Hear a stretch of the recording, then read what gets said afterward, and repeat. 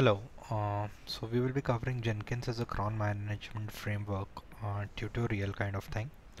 We have broken this series into three parts. First, I'll be covering Jenkins as a cron management tool, the introduction part. Second will be the installation and slightly about the administration thing. And the third will be from a developer's perspective, how to create and manage jobs. I haven't written the agenda here yet, but yes. So let's get started as an introduction to Jenkins. I'll first walk you through the design choices we made, why we went for Jenkins, what was the problem with Cron. So Cron today had a very basic functionality. You can add a cron using sudo access on a plain Linux vanilla box or a Unix box. It will run, but what about monitoring? How will you catch if it failed? uh, how will you retry it through a web UI? Or so today what used to happen is you go on the command prompt and then rerun the command. You have to know the command first. There are some parameters, you have to input the parameters, and all that stuff was not scalable actually. So there were some basic problems with the cron framework as the job increased. So here are the design choices we made before searching for a new framework. Basic cron functionality should be there, like we should be able to schedule a job through a UI dashboard easily.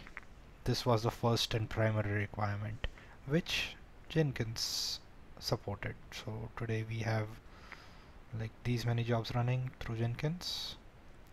Okay. It should have a web UI monitoring dashboard where I can see, okay, what jobs are running. I can see here these two jobs are running.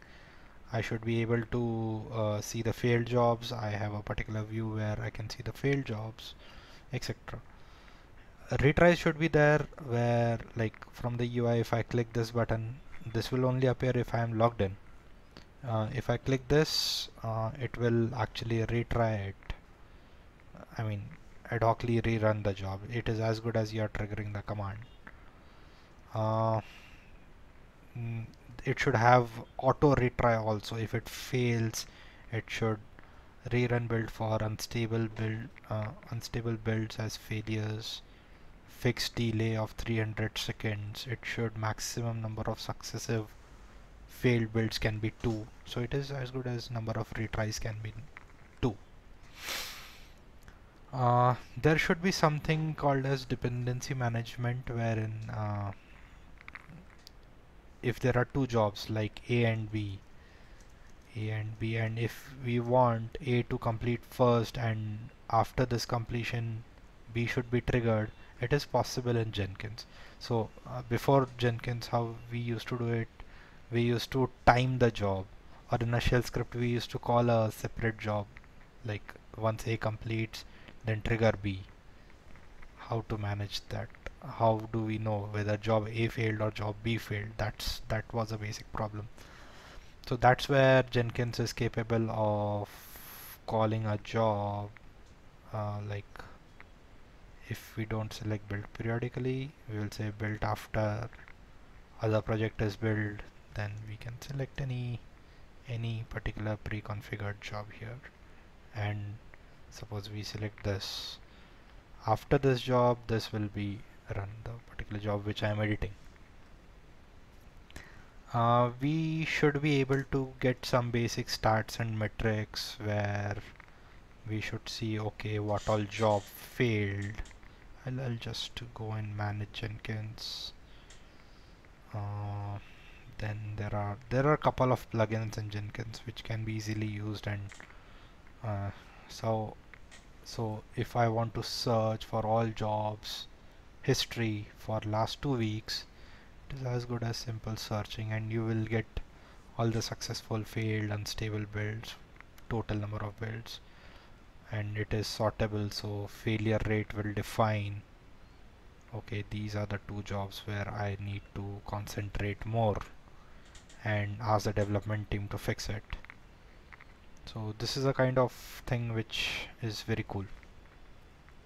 And there are some another plugins also, like I'll show you this global build stats. Very cluttered UI, but it's good. There are a couple of more plugins also which provide this data. Just okay, this. So these are the last 7 days metrics. Sorry for the typo here. So yeah, this kind of graphs can be there. There is a REST API also for Jenkins, uh, which gives much more details about the jobs running and the starts of the jobs, so that you can write a wrapper around it and do whatever you want. Jenkins, there are other tools in market also, which is like Chronos. It's a fault tolerant system specially written by Airbnb to replace um, Cron framework. The it's good. UI is very good. Everything is good, but the con here is it relies on Mesos. Mesos is as a dependency there, so you have to install Mesos across the infrastructure, which will be a difficult decision for established company. Azkaban is a tool, again a workflow management system written by LinkedIn. It's open sourced, and I've heard that configuration is simple, but the UI is not that attractive, but it works.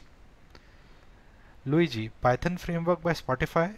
This I feel more is intended for a big data kind of layer only, because it has the specialty of connecting the jobs very well. Dkron is one good framework. It's very young, and it is trying to replicate the same framework as Chronos, but today it is very young and it does not have in the UI where you can schedule jobs, and dependency management is also not there. Airflow by Airbnb again. I'm yet to explore this, but looks very promising and is very good for big data team. It uses some cyclic graphs to represent the dependency and all that stuff. Of course, Jenkins also has some cons. It has a central point of failure, which we are trying to uh, keep it as a high availability server. So there is an enterprise version where they assure that Jenkins can be highly available. So we are creating some master and secondary master kind of fallback server, but I'm not sure yet. So let's see what happens. Upgrading Jenkins sometimes breaks functionalities, especially with plugins. Yes, this is a problem with Jenkins. So in the production server, if we update anything, we have to be very cautious with that. So this was about Jenkins introduction. Uh, we have this view. If you want to build directly. I'll go through the details about the jobs, how to add jobs in our next video, in third video in fact. Thank you for watching.